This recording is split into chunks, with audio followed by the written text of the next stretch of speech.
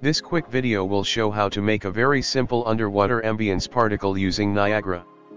I have added it to this small Japanese-style garden level I made with a pond. The particles can be seen clearly in water and it looks very nice and makes the water look more atmospheric and stylized. The particles spawned are jittering randomly for some realism as well. It is usually for manual placement and controlled environments such as this pond where you know how many you want to place as opposed to an ocean. However, I show how to make it for a full ocean as well. This is a full ocean map and you can see the particles are here too. It will show up wherever I go with the submarine and it uses only one instance of the particle as opposed to spawning it many times to cover the whole map, which will be bad for performance. Even for this large submarine where the camera is much further back, the particles can still be seen. The particle is fully customizable with many settings. Firstly, you can change the color of it. Here is a golden one. The spawn rate can also be changed to make it less or more dense. The min and max particle size can be changed so you can make the bubbles smaller or larger to your liking. Finally, the movement amount can be changed by setting the vector noise and jitter amounts. The swimming and submarines shown in this video are from tutorials I have made previously, but this video does not require them for the particle to be made. My scene has a water body lake which is from the default water plugin by Epic. I will use this map I made to test it and I can swim in it. First I will modify the post-processing of the water to make it more suited to this level. Click on the water body and search for material. Find the underwater post-process one and make an instance of it.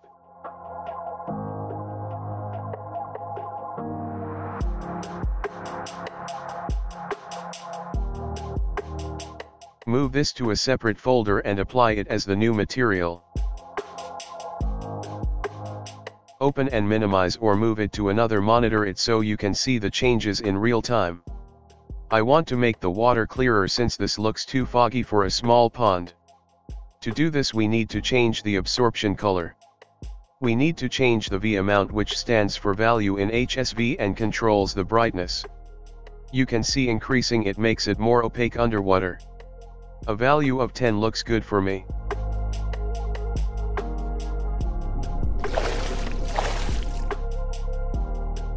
You can play around with the other values if you want, as I only wanted to make the water clearer. Now I will make the particle. Make a new Niagara system. Search for hanging particulates and create.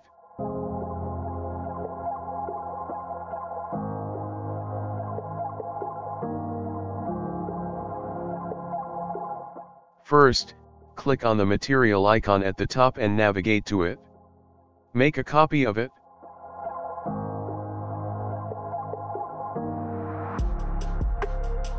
It is currently additive and translucent materials do not look that good when underwater using the water plugin, so I will use a masked one instead. Set the material to the new one. You can see the particles here. Now, go to the spawn rate module. Add a new parameter on the left of type float and name it spawn rate.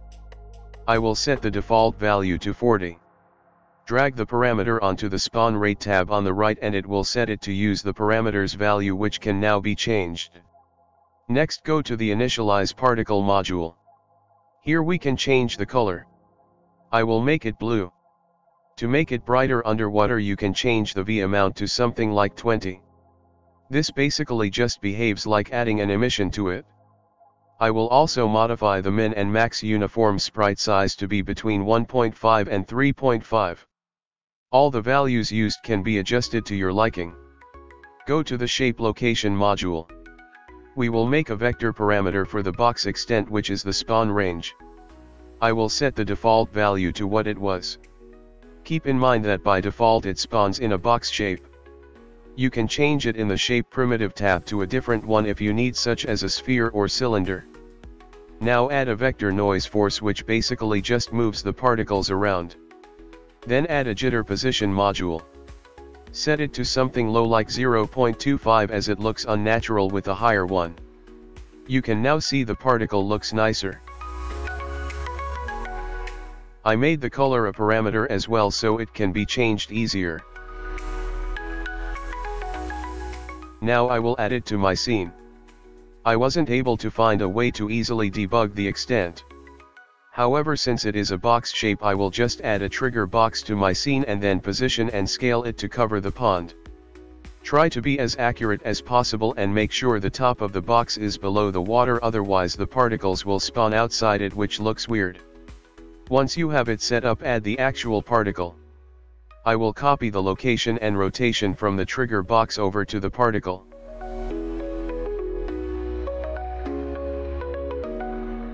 Then I will change the box extent parameter to those of the trigger box. You can see it is spawning over the whole pond now and not outside.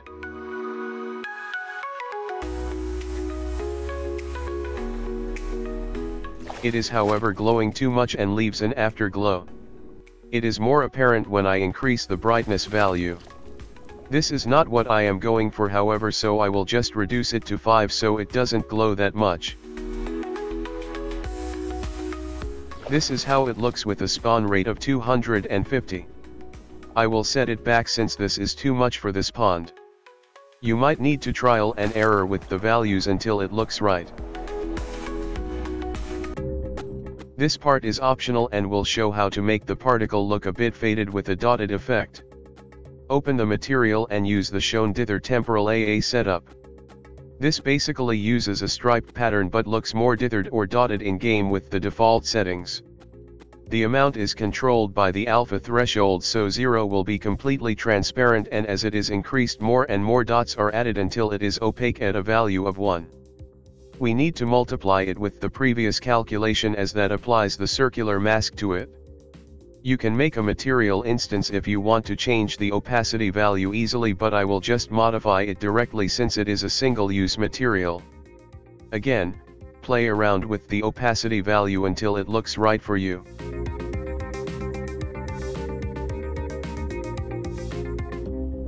Here is how it looks in game.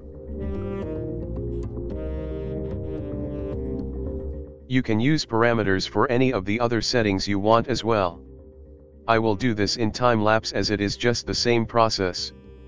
The settings I added were for the min and max size, vector noise force and jitter amount. Here is how it looks with the settings adjusted to make it more dense and bigger. You can now modify the particles in editor to fit your scene for any purpose, and it can be used for general ambience as well, not just underwater. Finally, I will show how to make the particle effect for a large map area where placing it manually will not be as efficient. I will show it in this full ocean map example. First, I added the particle to the scene and moved it underwater. I want it to be visible even when using this large submarine, so I set the extent to be larger than even that. I had to increase the spawn rate to compensate for the increased spawn range. I then used the trigger box method to find out what the Z position should be to ensure it spawns underwater. To fake it covering the whole map, I will simply move its world position to match the players. I will just do this in the level blueprint. On begin play, add a set timer by event. This is an alternative to tick.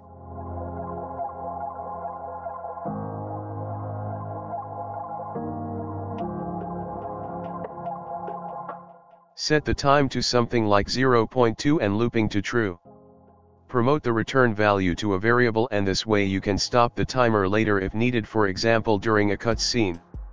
Also, the time can be increased even to something like 2 or even 5 because the player will need longer than 5 seconds to actually exit the box extent range, so the transition won't be visible. Next, set the actor location of the water ambient particle, which you can access by selecting it in the level, then right-clicking in the blueprint. Then get the player pawn. This is since we can change the pawn into the submarines, and so it will get the right one. Get the actor location, split the pin and make a vector using only X and Y. We need to clamp the Z so it can't move out of the water range we defined.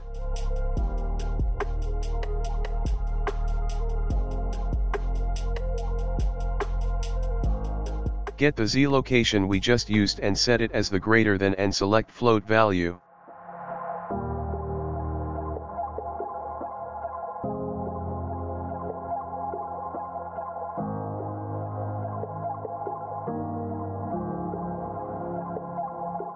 The particle can be seen anywhere in this map now.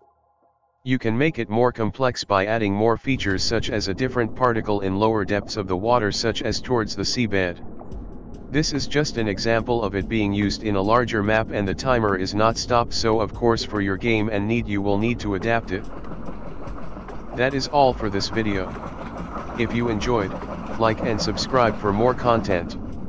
The swimming and submarines shown in this video are available as project files in the link in the description, but do not include this particle since it is very simple and quick to make. The entire water series project files which will be released on the series completion will include everything including this particle and extra exclusive features. Thanks for watching.